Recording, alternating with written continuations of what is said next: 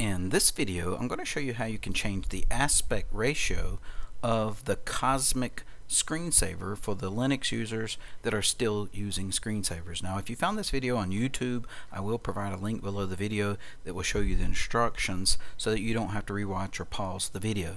Now, I know that screensavers are not very popular these days, but back in the old days when we used CRT TVs and CRT computer monitors, if an image stayed still on the screen for a very long time, it would burn the image. Like for Linux users, this bar here doesn't move, and this bar here doesn't move, or at least it doesn't move very often unless I change the appearance of my screen where the panels are. And with Windows, that bar across the bottom doesn't move with the start button. Now the start button moved more often, but the taskbar across the bottom didn't. And if you left your screen on for a large period of time or a long period of time, let's say that you went home for the weekend and you left your monitor on, coming back on Monday, you may see the image of that bar burnt in on the screen. And those were cathode ray tube monitors, the older style monitors. Now the newer style LCD liquid crystal displays, it doesn't have that problem as much. Yes, you can get burned in on an LCD monitor, but it's more reversible nowadays than it was with cathode ray tubes. With the old CRTs, you get burn in, it's permanent. You can still use the monitor, but you'll see that image burnt on your screen. So nowadays we use power managers on our laptops and our desktops to where if we walk away from our computer for a long period of times, either the screen will go dim and the power will be taken away from the screen, or that we can reduce the power to say shut off our machine or put it in idle mode to save electricity. And if you're using a laptop, it will save your battery, extending the life of your battery throughout the day. So really for laptop users, screensavers are not very efficient anymore. So for laptop users, unless you're just nostalgia, you're probably not going to use it. Now I have an old laptop that has a weak battery, so it stays plugged in all the time. So if I'm away from my computer for a long period of time, I do have the screensaver to come up. One of my favorite screensavers for Linux is the Cosmos Screensaver. But the problem with that was it was created so long ago where the aspect ratio are not for the newer monitors. It's an aspect ratio of 16 by 10 rather than 16 by 9. And there's not very many images of the Cosmos. So when you look in that folder originally, there's only, let's say, 3, 6, 9 images in the folder with an XML extension file, which the XML extension is the extensible markup language, very similar to HTML, the way that websites work. It's a little bit more extensive, that has information about your images and how much time during the transition. And I'll show you a little bit more about that in a moment.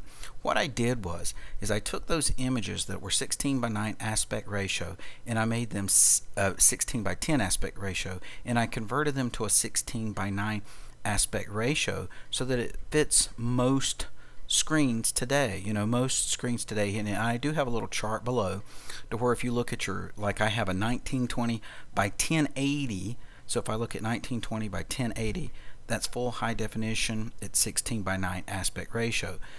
A while back, a long time ago, you had 16 by 10s when screens started coming out other than the CRTs. Most CRTs were like 4.3, the square box. But when high definition started coming out, there were different aspect ratios until a standard was developed. So you can use this chart. If you look up on your screen and kind of go to System Tools, choose your System Profile benchmark, and then go to your display, it will show you your resolution of your screen, which is 1920 by 1080 pixels. So I would like for my images to be 1920 by 1080 to fill up my screen. So what I did is I took the original Cosmos screensaver images and I converted them to the size of my laptop monitor, which is still 16 by 9. So if I downloaded this one, it would still work on my laptop monitor. It would fill the screen, but it's just a much larger image file size than this one. So this was for my laptop, that was for my desktop, and you can look at the image size, and I can show you in a few moments how you can resize it to fit the image of your screen. But to start with, let me go where the Cosmos screensaver is at, and I show you the location here. It's in the user share background in a folder called Cosmos. So if I go to my file manager, Caja File Manager, I go back to where I can see user, and then share, and then backgrounds, and here's the Cosmos folder. So if I double click on here, here is my 9 images, and here is my background image. Now when I double click an image, you can see down here in the bottom it's 2560 by 1600. If I go back to my website, look at that, 2560 by 1600, you can see that it's a 16 by 10 aspect ratio. So what that is if you're looking at 16 by 9, that just simply means there's 16 squares this way along with 9 this way. This is the standard high definition screen. So by saying 1610, you're still having 16 this way, but you're adding an extra row at the bottom. And when you're adding an extra row, if you're filling your screen from the bottom to the top and you've got an extra row, you don't have that extra row on the side to fill the side up. So what happens is it creates a black bar on the side of your image because you have an extra wide, or from height on your screen is taller than it is long. Not really taller than it is long, but you have an extra line so that you have to compensate that with the dark areas on the side. So this is 16 by 9, and I'm just illustrating what it would look like for 16 by 10.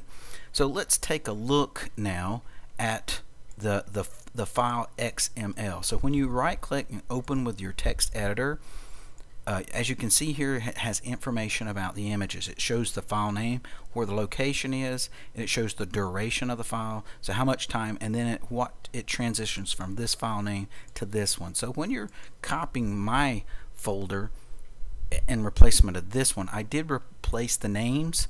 I rewrote those and I made them here, and it made it to where if you add additional files, you can just come in that file and add the extra names at the bottom, and I'll show you that in just a moment. But before I show you how to replace those, let me take a look at what the issue is. If I come up here and go to System Preferences, Look and Feel, and choose my Screensaver, and this is with a traditional menu of Mate. When I go to preview mode, now I do have a bar up here, so it's going to be a little extra wide. As you can see here, there's a black bar on the right hand side, and there's a black bar on the left hand side, and that's because this image is at the 16:10 ratio. So let me leave full screen, and I'm going to go back to where I got the default, and I've already uncompressed those. When you download them, it's not going to be in a folder like this. You have to choose Extract here, and I'll show you that in a moment. But if I double click on this image here, it opens with my image viewer, but I don't want my image viewer to be top and bottom, so I double click.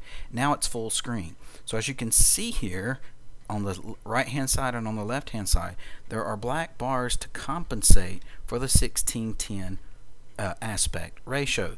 So let me come over and show you the difference between the ones that I changed.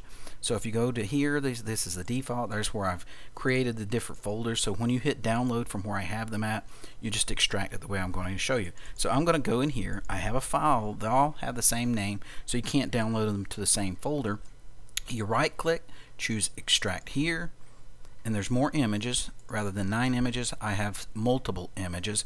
But with my XML file, when you open it up and say open with the text editor, as you can see here, I rename them to have a consistent name between each of those instead of trying to name what the image is. So that way, if you want to add more images, if you find some additional Cosmos or space images, you can drop them into this folder and continue the name, like 4950, you can call it 51, and when you get down here to the 51, you just add, copy and paste this and stick it at the bottom, and transition, like from 50, it transitions back to the beginning at 0, which is here. So all you do is you put it between your 50 and say transition to 51, and then transition 51 to 00. So this little XML file just basically has the amount of transition time and what the image is next in transition. Now when I double click on this particular file, then double click it here, it now fills the side. It fills my full screen. So when I click from image to image,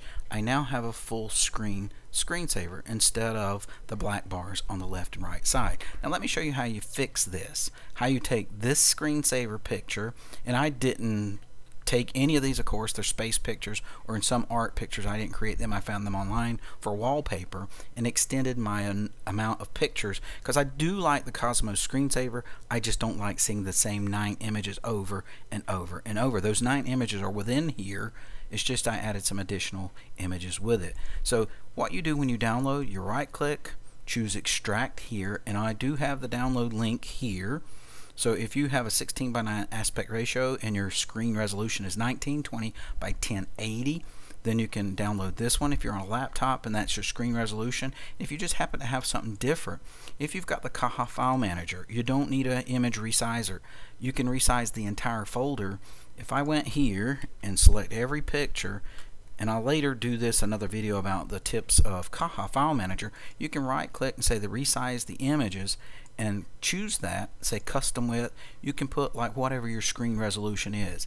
In this case, if I double click on this one here, as you can see, it's 1920 by 1080, and if these images were all something different, I could put in here like 1920, put 1080 and say resize, hit resize, and it would do a batch resize of every image in that folder where it would then fit my screen. And I like to do that when I download images from the internet for wallpaper, just to make sure it will fit the entire screen without truncating it when it sets it as a wallpaper. Now let me show you how you can rewrite the existing wallpaper with the Cosmos that is 1920 by 1080. You open up your Caja file manager, you go back to user, you go to share.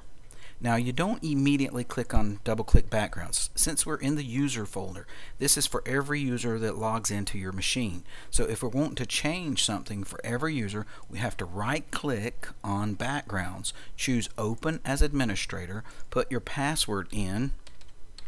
Once you put your password in, then you can press the enter or return key. And as you can see here, the folders are a different color because we are now logged in as a super user. What you do is you simply click on the Cosmos, and that's it here, but we want to get rid of this one.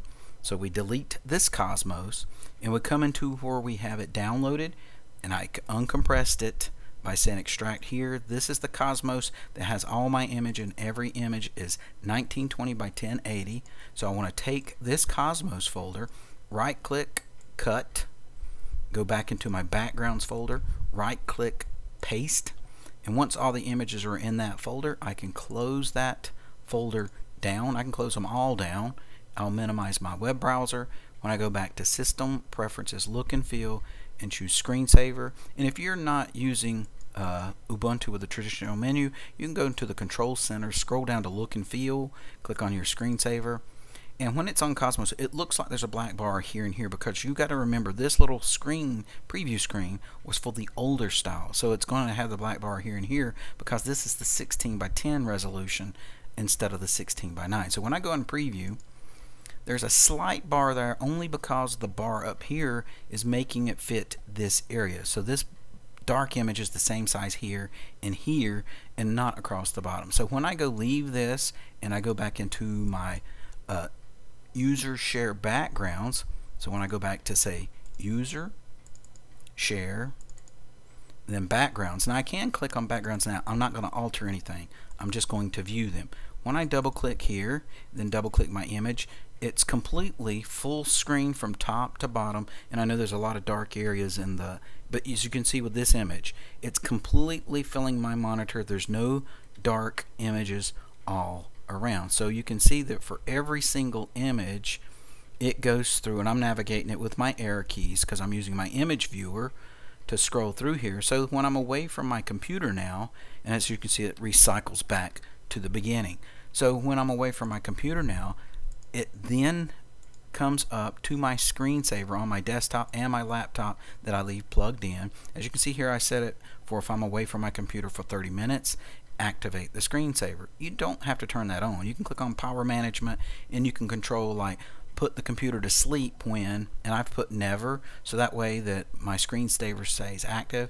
However, if you want to be power consumption wise, you can say after 2 hours, so that way for an hour and a half it takes 30 minutes for your system to come on, then that way for an hour and a half your screensaver will be on, and then eventually your computer will go to sleep to save you power. So that way if you want to try to save some power if you're a laptop user and there's a screensaver that you have, but most of the time screensavers are when you're away from your computer, so you're not really seeing the images. Maybe people come across here, you can say lock the screen so that when your screensaver comes up, if somebody moves the mouse or you press a key on your keyboard, you can use that as a way of keeping people from coming back to your system unless they know your user password to get into your account. But that is how to change the Cosmos screensaver from its default 16:10 aspect ratio to 16, and I got 19. I'll change that. 16:9 aspect ratio. So hopefully this video has been helpful to you if you're nostalgia like me and like to still use screensavers. And have a great day.